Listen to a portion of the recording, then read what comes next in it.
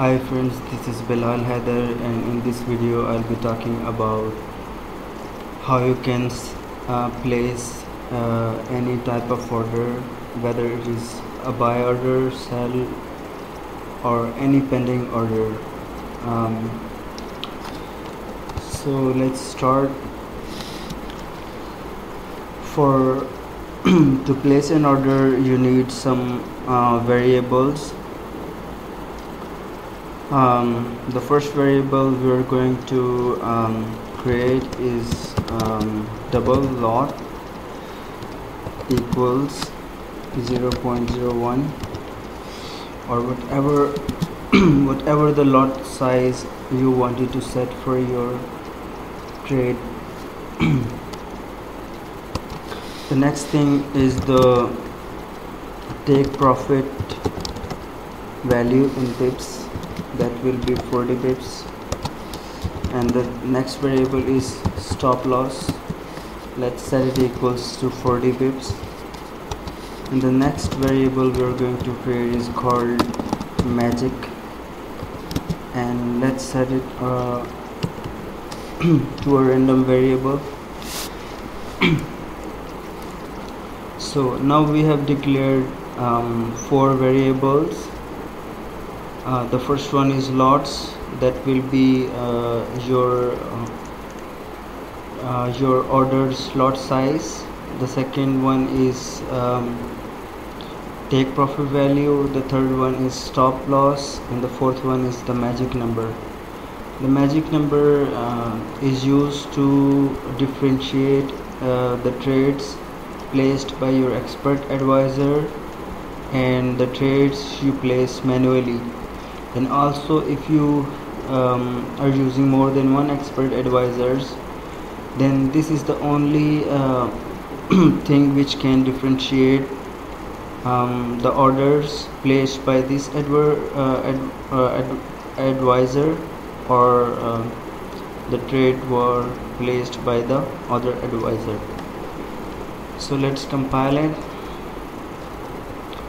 And also we want these variables to be provided as inputs, so we'll write one extra thing with these variables, and that's called extern.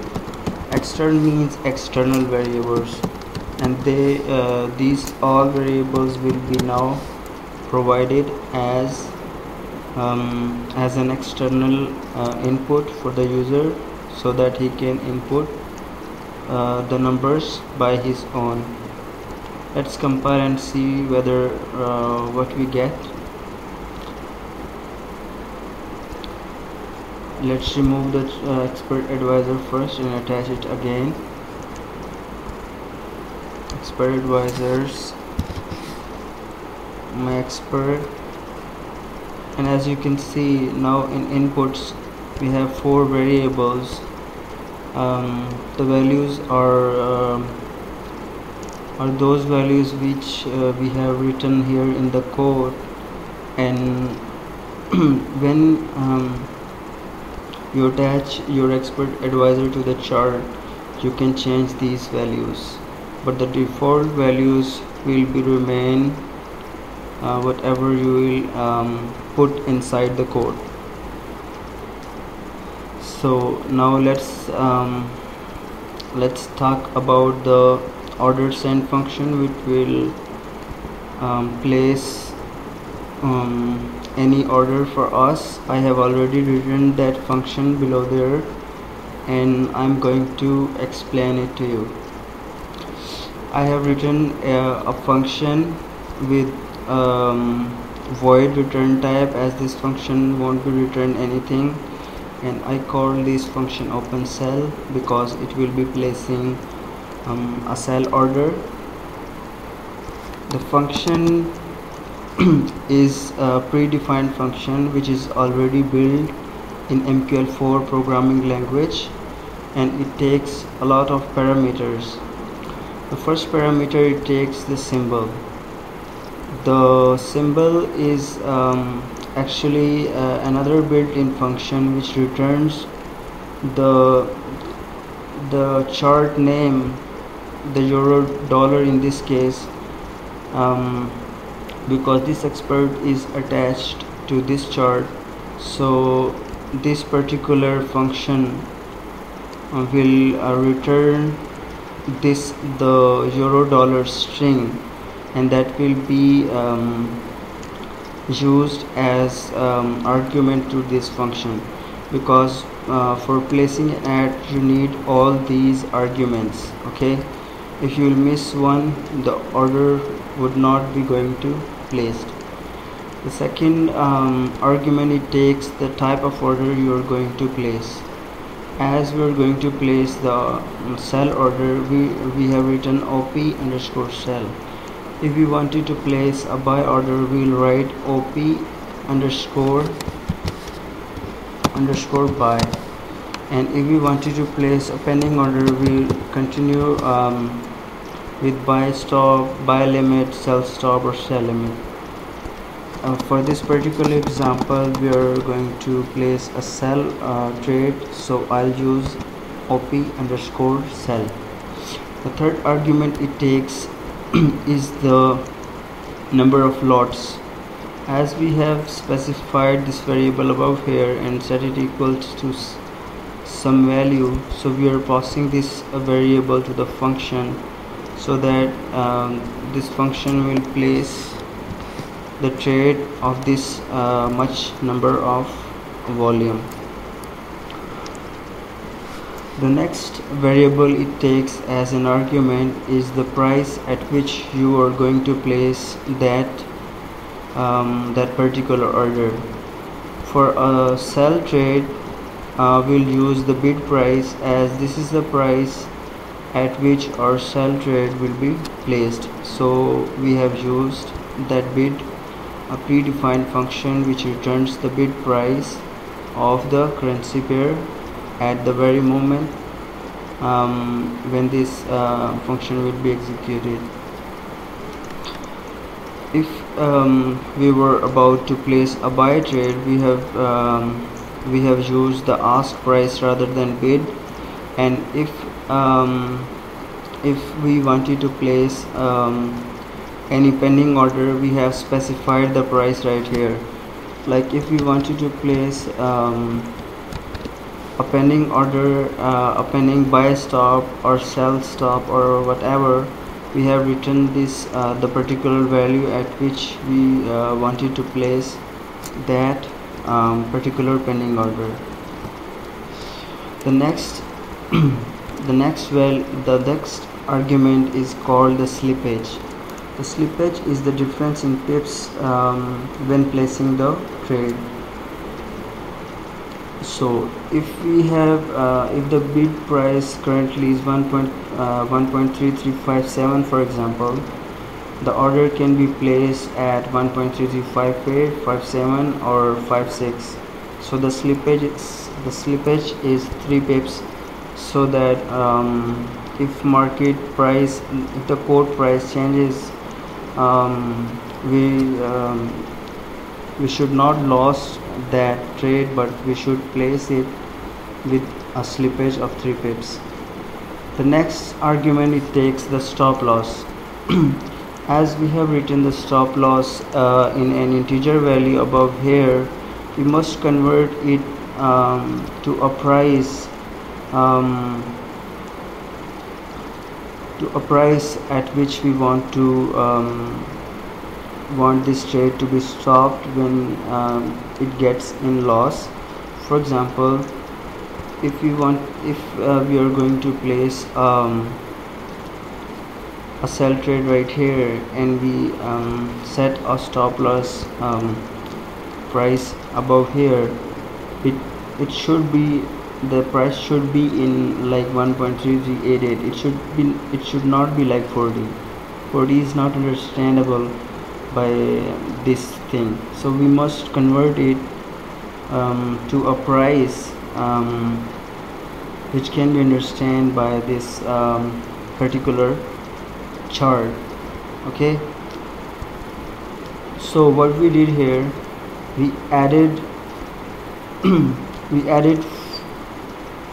40 multiply the point is the number of decimal places and the number which returns the number which is returned by the point is actually in this case is 0.001. so 0.001 multiplied by 40 becomes 0.0040 and when we add the bid price, this number into a bid price, it becomes somewhere above here, okay, somewhere right here, and it returns us the stop loss price. Okay, so this stop loss price we pass as an argument to set the stop loss for this particular trade. The next argument it takes is the take profit price.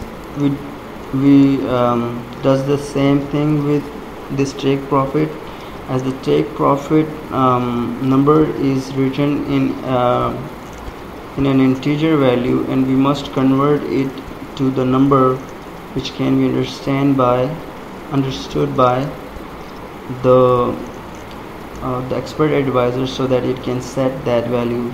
So we have multiplied that number, that integer number, to the point value, and we have subtract this number from the bid price to get our take profit price, so that we can set that for this particular trade. The next thing is the comment. The comment can be any comment you wanted to write for that particular trade. You can also place some comment like this trade was placed by my expert, so you will know that this particular trade was placed by this particular expert advisor. Okay, if you don't want any comment, you can always set it to null, which represents nothing, so there will be no comment in the for the trade. The next thing is the magic number we have written above here, and as I have already told you about that, it is only to differentiate trades from the trades which are placed manually or which are placed by other expert advisors, so that we can only stick to the trades placed by only this particular expert advisor. And the last argument, it takes the color of the arrow which will be drawn on the chart when placing this trade. For example, the trade is placed right here, so it will draw an arrow with the specified color we put in here. When writing colors, you should